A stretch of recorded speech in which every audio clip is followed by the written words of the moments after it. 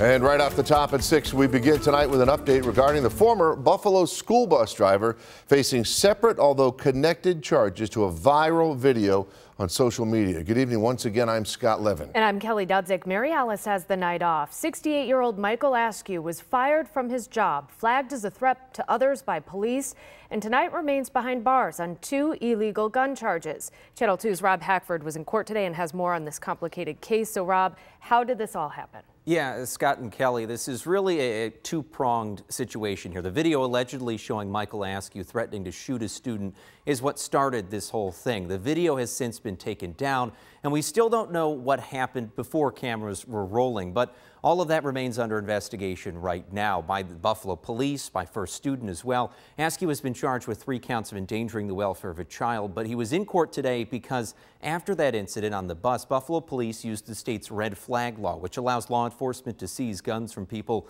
who show signs of being a threat to themselves or others.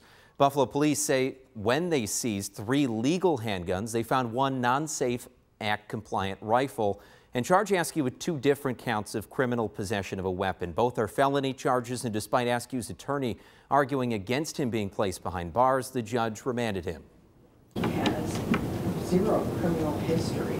Certainly nothing on his record to indicate a failure to, or indicate that he would fail to appear in court. If, at some point there is some justification that comes out of this for saying what he said, then I'll look at it.